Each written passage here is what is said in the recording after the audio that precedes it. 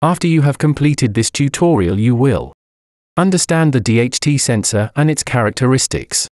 You will work with a DC motor, the tip 120 transistor, and the diode for fan control. For implementation on the SmartHome4Seniors house model, you need the following: a Raspberry Pi Pico, a full-size breadboard, a micro USB cable, several male-to-male jumper wires, the DHT11 sensor, a fan, the diode, and the tip 120 transistor.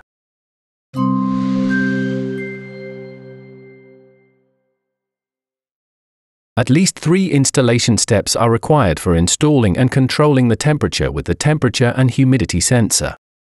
First, install the sensors. Secondly, connect the electronics. Thirdly, write a program code.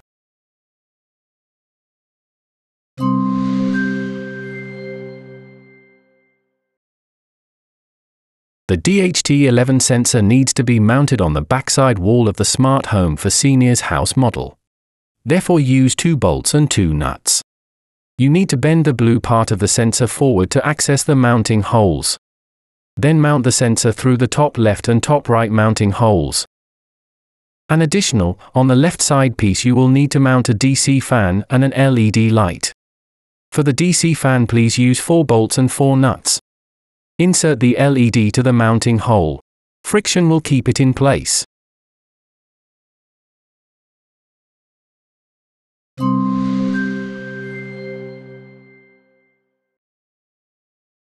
To connect the electronics of the DHT11 sensor, you have to connect the red cable to 3v3 rail. Connect the black cable to GND rail. Connect the green cable to GPIO 8 pin. For the connection of the tip 120 transistor and the fan, you have to connect the red cable from the fan to the 5-volt rail.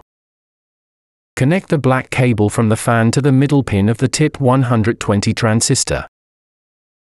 Then, connect the black cable from the tip 120 transistor to GND rail.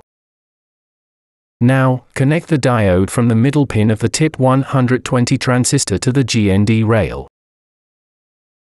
And connect the yellow cable to GPIO 9 pin.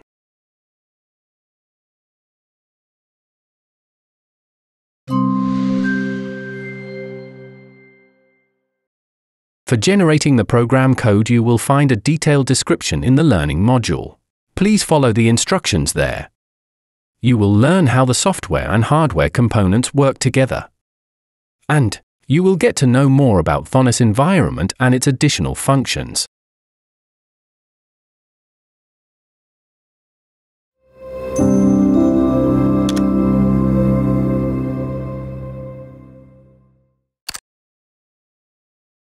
A security system using the before-mentioned sensors.